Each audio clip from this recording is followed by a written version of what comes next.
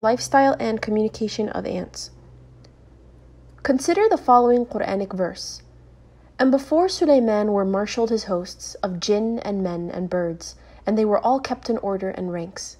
At length, when they came to a lowly valley of ants, one of the ants said, O ye ants, get into your habitations, lest Sulaiman and his hosts crush you underfoot without knowing it. Al-Quran, chapter 27, verses 17 and 18. In the past, some people would have probably mocked the Quran, taking it to be a fairy tale book in which ants talk to each other and communicate sophisticated messages. In recent times, research has shown us several facts about the lifestyle of ants, which were not known earlier to mankind.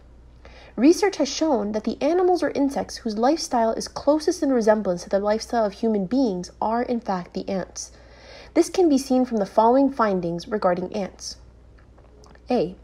The ants bury their dead in a manner similar to humans. B.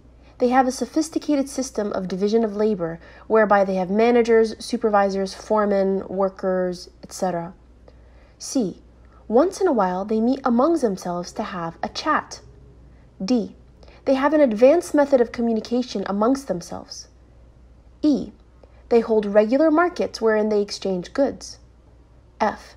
They store grains for long periods in winter, and if the grain begins to bud, they cut the roots, as if they understand that if they leave it to grow, it will rot. If the grains stored by them get wet due to rains, they take these grains out into the sunlight to dry, and once these grains are dry, they take them back inside, as though they know that humidity will cause development of root systems and thereafter rotting of the grain.